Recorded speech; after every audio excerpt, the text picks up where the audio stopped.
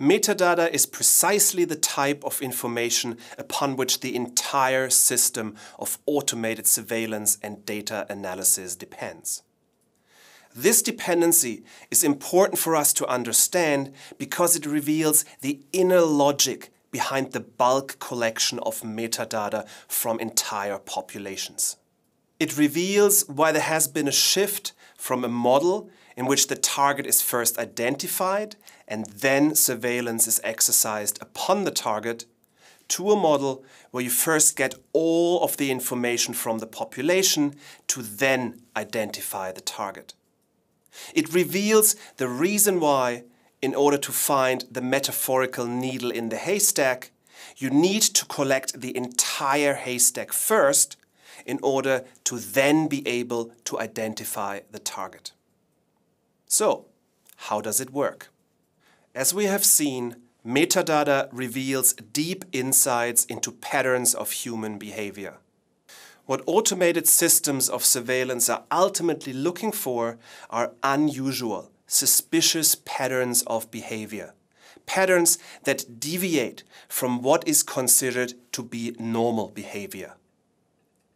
But to be able to differentiate between suspicious and unsuspicious patterns of behavior, we first need to create a baseline.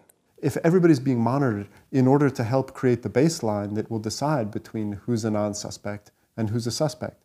And it's valuable for the people who are collecting this information to be able to say, these are the patterns of behavior that we associate with non-suspects. So we need to gather information about all the people who are non-suspects. And we need to gather the information about the people who are suspects. We need to gather the information about everyone. This is the Gus Hunt CIA mantra. Collect everything, hold on to it forever. It's a different way of thinking about how surveillance operates because it requires all of us to, in a sense, if we are going to buy into this model, to accept that we're entering a world in which there's comprehensive surveillance of everybody all the time in the name of risk identification and targeting. The promise is that by collecting all the metadata from everyone, machines can discern and determine what normal or unsuspicious behavior looks like. This is based on the assumption that the average human being, and thereby the vast majority of people, does not engage in abnormal behavior. And so what computers are tasked to do is to identify individuals or groups that deviate from this behavioral norm. For instance, one of the search patterns the NSA has been looking for are situations where two individuals meet in the same location, switch off their cell phones at around the same time, and then switch them back on after a while. Such behavior is considered to be suspicious, and what the system allows operators to do is to vet, in retrospect, any instances where such behavior occurred and to identify and follow the records of these individuals. But what is considered by the NSA in this case to be suspicious behavior can only be identified and acted upon once all the data from everyone, from entire populations, has been collected in the first place. This is why, in order to find the needle in the haystack, the entire haystack needs to be collected in the first place. This is why everything needs to be collected, stored, and analyzed, and why the invasion of everyone's privacy is a precondition for the system to work. But this logic that underpins automated systems of surveillance raises a number of concerns. And one central question is about the actual accuracy of the data analyzed, and more generally about the capabilities of computers and algorithms to predict terrorist attacks.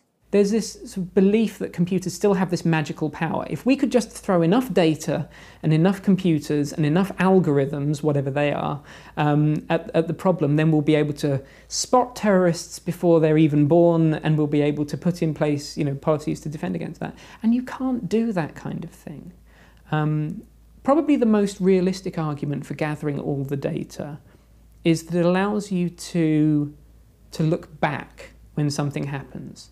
But when something happens, like September the 11th, for example, if you have all the data, you can say, right, this person, we know that they did it, but let's look back and see who they were talking to. Let's look back and see how often they were communicating with people. Let's see what they were saying. That's the dream of the surveillance state.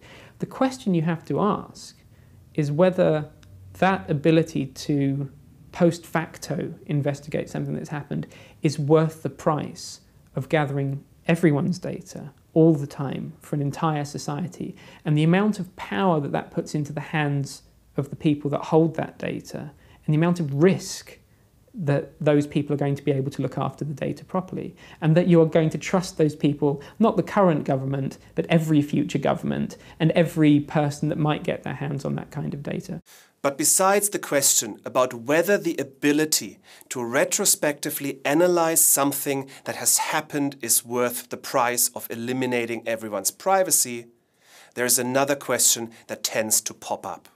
People often respond to this by saying, why should I care? If I haven't done anything wrong, I've got nothing to worry about. How do you respond to this? You know, the thing that I think is most interesting is that the people who say that, they don't actually believe it. And the way that you know that they don't believe it is that they all take enormous steps to ensure that they have privacy. They put locks on their bedroom and bathroom doors and use those locks. They have passwords on their social media and email accounts that they don't want anyone else to have.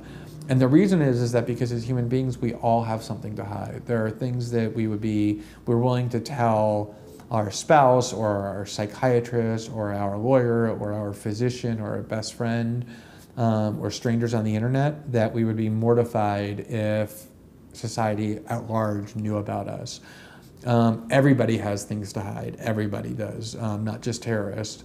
And if you eliminate that ability, the ability to go places, to think and reason and experiment without other people watching what you're doing, you destroy a huge part of what it means to be a free human being, because a watch society is a society that's conformist. If you know that other people are watching your every move or can be monitoring what you're doing, the decisions that you'll make as a human being are not the byproducts of your own autonomy or agency. They're the byproducts of societal expectations of what you think human orthodoxy or societal convention require of you. And it's because the private realm is the realm where, exclusively, where things like creativity and dissent and human exploration reside. And if you get rid of that, if you eliminate that, you destroy a huge part of the value of being a free human being.